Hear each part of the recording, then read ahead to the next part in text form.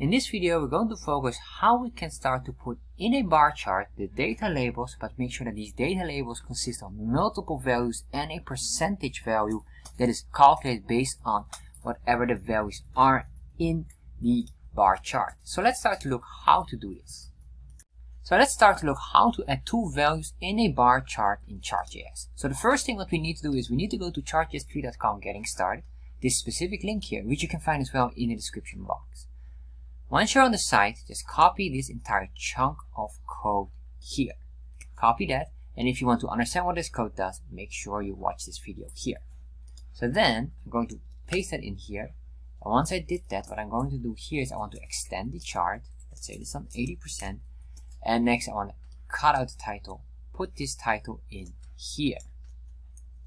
Save, refresh, there we are. Alright, so now we have this. Next, what I want to do is I want to put in our Chartjs plugin-datalabels. This specific plugin here allows us to put in values in a bar, or basically data labels. So I'm going to grab the latest version, which is 2.0. Copy here the script tag, copy this. Then once we did that, we're going to go here, enter, enter, and I'll just put it within here. Make sure the Chartjs library loads first, and after the Chartjs plugin-datalabels will be loaded. Why? This here had certain variables that is dependent on whatever is in Chartjs. Alright, so now we have that. If I refresh it, nothing happens yet. Let's activate that one. So we're going to put in here comma after, between the options here. So after the options, we're going to say plugins, and we're going to activate or register this plugin. We're going to say chart with capital C, data labels with capital D and capital L as well. Save this. Refresh. Now you can see it's being activated and recognize these values here. But I don't want this. I want a more specific item, or I want to change this data here. It will be different. So I'm going to put this away like that. I'm going to create here a data structure. So with that data structure, we will later on insert the percentage values within here, or the values and the percentage values as well. So we're going to say here data bracket, and then within here, let's make sure there's a comma. We're going to put in here curly braces. And here we're going to put in an X. The X is for the X value, and that will be just quite straightforward. The label day here, comma. Then what we have is the next one is our other values, and in this case I just make it simple. I'll say one would be the available value. So there's like basically two ones. It could be sales, or it could be use value, sales and items available, something like that. But let's say here available value will be 18, comma, and we're going to say use value will be equal to 9. So once we did that, put a comma here. I'm going to duplicate this 2 more times. Oh, not like that, but like this. Alright.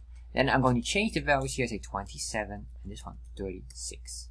And this, of course, not Monday, but Tuesday, and this one will be Wednesday. So what I'm going to do here is I'm going to hide these. If I save this now, refresh, it might break. And the reason why it breaks it here, it doesn't understand right now the data structure we have. Why? The Y variable here is not being defined. We have an X, and that X is being recognized. Normally the labels is considered the X, but now it's available and used. So what I'm going to do here is I need to parse the new structure so that Chartjs understands this new structure. This is what we call parsing. And parsing basically means make something readable for. So in this case, we parse or make something readable for Chartjs. So once we have this, what I'm going to do here is put in parsing, and then I'm going to say here the Y, and we're going to say access key, and that will be equal to whatever we have above defined. In this case, I'm going to say here available, so I'm going to grab that and put that in there. If I save this now, refresh, you can see here it shows it, and it shows exactly these values here. Of course, this is still not done. We're going to work on that. Another item is if you do just use, we save that, it switches to the other variable here. So basically you have 2 charts in one, and you can switch nicely with them. Anyway, we're going to focus on the available item. That's the most important one. So I'm going to save that, shift, here we are. So now we have this. What I want to do now is we're going to use some features of the plugin, and we're going to customize the plugin to a certain extent.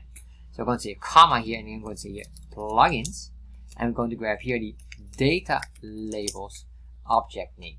So now we can use this, and what I want to do here is basically the following. I'm going to say here the formatter, which allows us to customize the structure. And what I'm going to do here is I'm going to say value, comma, CTX. And what we'll be using here, oh, make sure you have this function arrow expression, because this is a callback functionality. I'm going to do here console log. This console log will be called CTX, save, refresh. Open up the developer tab, and you can see here you get the full object with all the information. So basically what I need to do now is I need to get a few items. I need to know the data set and the data set index. In this case we only have one index or one data set, so it's always index 0. Next I also need to know the data index, and this will become important because later on I want to get the data. So how do you get the data? Well, within here chart, go down here, you will see somewhere the data. Let's see if I can find that one here. There you are, the data object. Click on this, and then from here you'll be able to go to the data set index 0. That's this one here, and then we have all of the information here. But of course what we want to have is data with this structure here, and eventually want to pinpoint to one of these items. So what we're going to do here is let's do a console log. Then I'm going to say ctx dot chart, then here dot data. So if I save this now and refresh, you will see we're getting closer to where we want to be. Now we have to select here the data set index 0. So we're going to say here dot data sets, and here index 0, but this needs to be soft coded. So how do we soft code that one? Well, if I click here, you can see here we have the dataset index, which is basically from ctx dot like that.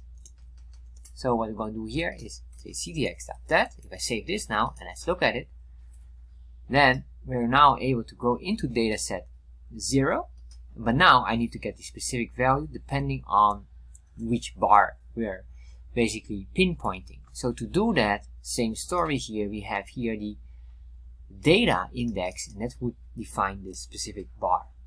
So what I'm going to do here, dot data, and here is a ctx dot data index. Save that, refresh, and now if I hover over this one here, that's Wednesday, you will see here we get only the values from Wednesday. So how can we then pinpoint the final item? We can say a dot, and let's say available.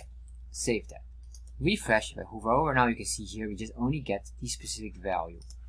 This is very important because now we can start to return a specific value. Let's return this, and what I will do here, I'll just say here available, or it's constant available equals that, and a semicolon here. So if I grab this, put that in there, save, refresh, there we are. But of course we want to have two values, and then we also want the percentage of it. So what we're going to do, I'm going to duplicate this. I'm going to say here, but this one will be used, and of course here will be used as well. So for this, because we have now two variables and I don't want to do a complicated concatenation, so I'm going to use template literals, which is backtick, and then here $, bracket, and I'm going to grab here available, and I'm going to say here maybe, and I'm going to grab this, and then you say here $, curly braces, then use. So basically now we have a concatenation. If I do this, it will show this one here. So now we have this. What I want to do as well, well let's put it here just a line, and what I want to do here is the total in percentages. How do we do this? Well, basically I make a new one, and I'm going to call this the percentage equals. Then we have here the available. What I will do is available divide by available plus used. Once you do this, I'm going to, so we have the percentage, and then available divide by, and I'm going to just basically get the available plus the use, so we get the total amount that is that's supposed to be in stock. So once we have this, I'm going to grab this percentage here, put it in here, but make sure this is a variable. This is a variable, so we have $, curly braces, put it in here, and then come put the percentage symbol, semicolon here, save, refresh. So now you can see here this will work fine, but look at this, this is absolutely horrible. So what I want to do here, and I realize I need to multiply this by 100 as well. So what I'm going to do is I'm going to solve two items. Alright, so once you have this is calculated, then I'm going to multiply by 100. That's the first one. If I save that, refresh, alright, that works. But then I want to give it at least one decimal. And not that many that we have here, so we're going to say dot to fixed number 1. Save, refresh, and there we are. So now I have also one decimal here. That looks absolutely phenomenal, and this is basically the way how you can do percentages, adding values based on data structures with the Data Labels Chartjs plugin. So if you enjoyed this video and maybe you want to know more about how you can use the Chartjs Data Labels plugin, I'm going to recommend you this video series here, which is the Chartjs Data Labels plugin. It covers a lot of topics of the plugin itself. Highly recommended, so you can use that for many different items.